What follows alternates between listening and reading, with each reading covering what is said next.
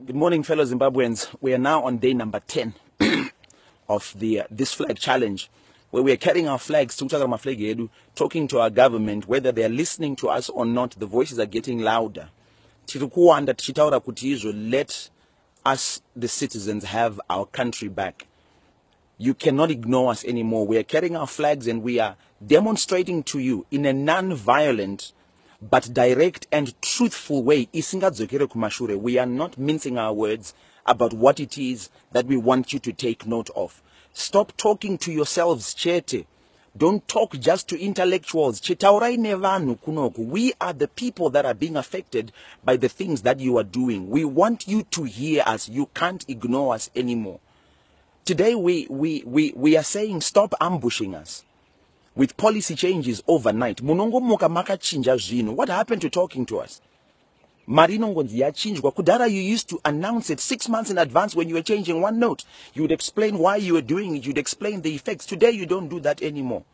Talk to us. Don't ambush us with policy. Number 2, stop banning things. When citizens are trying to survive and we're trying to find means and ways to get around the policy changes that are not working, and we found a way, don't just come and ban things. And this is what is making us now united against our government. No citizen wants to ever rise up against their government. But when you do things like that, we unite. So don't just ban whatever you find that the citizens are now doing. Of course, yes, we understand that there's the rule of law. But look at it and use your mind. No, these people are trying to survive.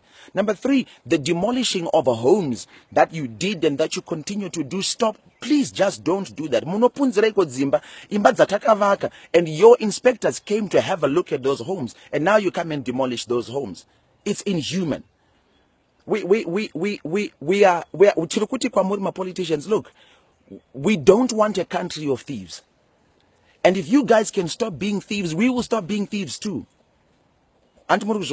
Yes, no, their prayers, all the pastors are praying, they are rallying people to pray for you. But now people are getting to a point of frustration where they are saying, let me talk to you, the citizen, now. I know you have watched these videos, you have seen me, people are talking about Mawarire, and I'm glad you're standing behind me. But this flag, it's not for me, it's for you. This flag is a citizens' movement. Own it.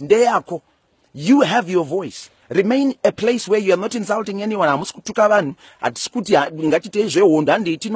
We are just saying enough is enough as a people. And there are things that we can do. For example, we are all taking our money out of the banks. We're all taking our money out, and that's a citizen acting. I'm exercising my right to take my money out. I'm going to the bank. And until you politicians realize that, the citizens will continue to do that. So citizens, own this movement. Get your own video. Take your own phone. Make your own video. Tell them what to do. Post it and let the voices grow. Tomorrow is day 11. We are not letting down. We keep growing across this country, outside this country. Every Zimbabwean citizen is now realizing Kutindini Munu, who has got the job to build this country. And for the first time in our lives, we are not giving that job away. God bless you. We see you day 11. Carry your flag. This flag, our country.